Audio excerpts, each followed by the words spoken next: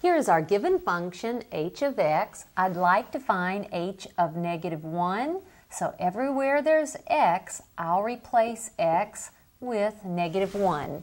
Be very careful, there's that minus, and then x is -1. So we have -1 cubed, that's -1 times -1 times -1. That is -1, and then I'm subtracting a -1. So that's -1 added to the opposite of -1, which is 1.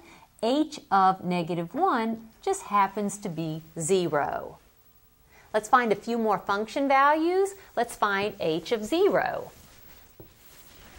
H of 0. Everywhere there's x, I replace x with 0. That's 0 cubed minus 0. Well, 0 cubed is 0, and 0 minus 0 is 0. So h of 0 is 0.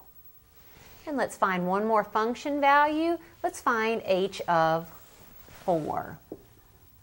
How do we find h of 4? Everywhere there's x, we put 4. So that's 4 cubed minus 4. Remember order of operations. 4 cubed is 4 times 4 times 4. 4 times 4 is 16 times 4 is 64 minus 4.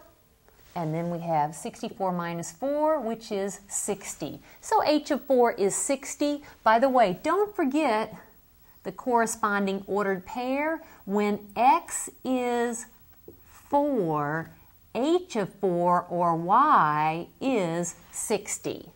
The ordered pair is 4, 60, but it is true that h of 4 is 60.